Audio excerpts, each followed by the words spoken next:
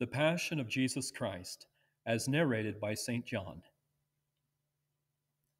After saying these things, Jesus went out with his disciples across the Kidron Valley, where there was a garden.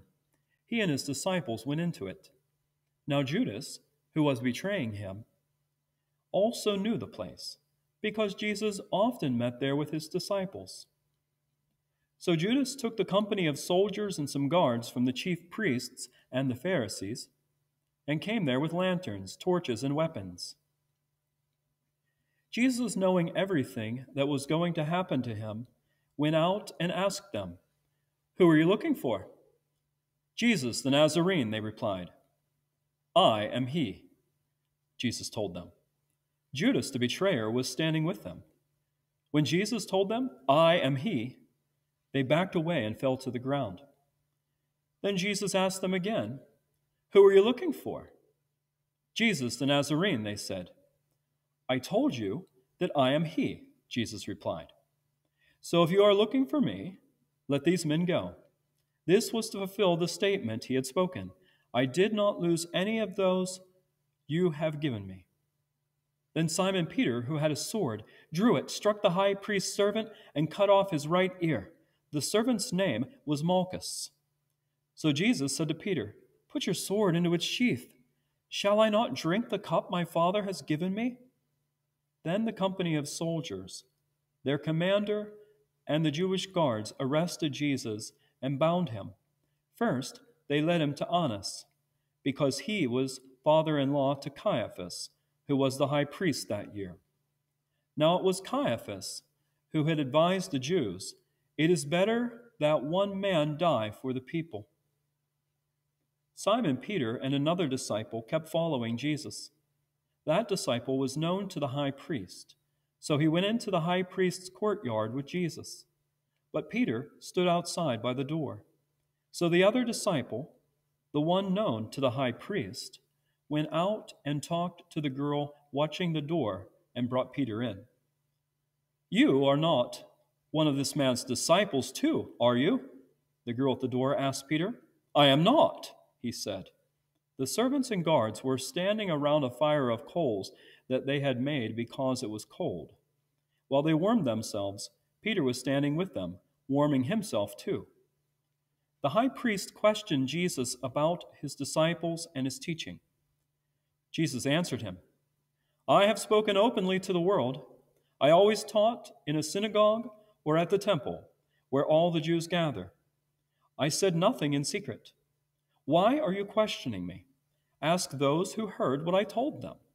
Look, they know what I said." When he said this, one of the guards standing there hit Jesus in the face. "Is that how you answer the high priest?" he demanded. "If I said something wrong," Jesus answered, "testify about what was wrong. But if I was right, why did you hit me?" Then Annas sent him bound to Caiaphas, the high priest. Simon Peter continued to stand there warming himself. So they said to him, "You are not one of his disciples too, are you?" He denied it, saying, "I am not." One of the servants of the high priest, a relative of the man whose ear Peter had cut off, said, "Didn't I see you with him in the garden?" Peter denied it again, and just then a rooster crowed. Early in the morning, the Jews led Jesus from Caiaphas to the praetorium. They did not enter the praetorium themselves, so that they would not become ceremonially unclean. They wanted to be able to eat the Passover meal. So Pilate went out to them and said, "What charge do you bring against this man?" They answered him, "If this man were not a criminal, we would not have handed him over to you." Pilate told them, "Take him yourselves and judge him according to your law." The Jews said, "It's not legal for us to put anyone to death." This happened so that the statement Jesus had spoken indicating what kind of death he was going to die would be fulfilled. Pilate went back into the praetorium and summoned Jesus. He asked him, "Are you the king of the Jews?" Jesus answered, "Are you saying this on your own, or did others tell you about me?" Pilate answered, "Am I a Jew? Your own people and chief priests handed you over to me. What have you done?" Jesus replied, "My kingdom is not of this world. If my kingdom were of this world, my servants would fight so that I would not be handed over to the Jews. But now my kingdom is not from here." "You are a king, then?" Pilate asked. Jesus answered, "I am, as you say, a king. For this reason I was born, and for this reason I came into the world, to testify to the truth. Everyone who belongs to the truth listens to my voice." "What is truth?" Pilate said to him. After he said this, he went out again to the Jews and told them, "I find no basis for a charge against him. But you have a custom that I release one prisoner to you at the Passover. So do you want me to release the King of the Jews for you?" Then they shouted back, "Not this man, but Barabbas." Now Barabbas was a rebel. Then Pilate took Jesus and had him flogged. The soldiers also twisted together a crown of thorns and placed it on his head. Then they threw a purple robe around him. They kept coming to him, saying, "Hail, King of the Jews!" And they kept hitting him in the face. Pilate went outside again and said to them, "Look, I am bringing him out to you to let you know that I find no basis for a charge against him." So Jesus came out, wearing the crown of thorns and the purple robe. Pilate said to them, "Behold the man." When the chief priests and guards saw him, they shouted, "Crucify! Crucify!" Pilate told them, "Take him yourselves and crucify him, for I find no basis for a charge against him." The Jews answered him, "We have a law, and according to that law he ought to die, because he claimed to be the Son of God." When Pilate heard this statement, he was even more afraid. He went back inside the palace again and asked Jesus, "Where are you from?" But Jesus gave him no answer.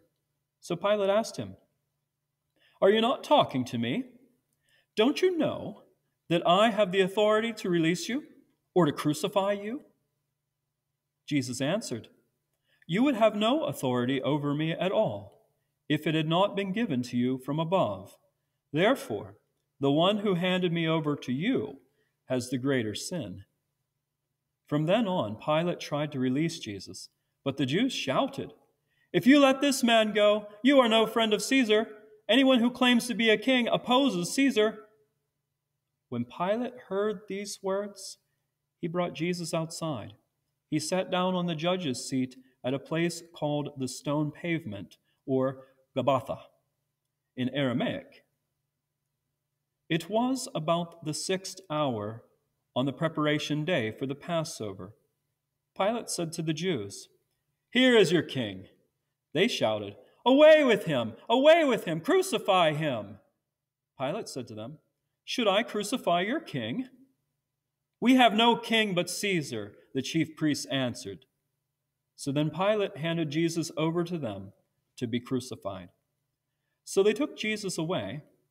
Carrying his own cross, he went out to what is called the place of a skull, which in Aramaic is called Golgotha. There they crucified him with 2 others, one on each side, and Jesus in the middle. Pilate also had a notice written and fastened on the cross.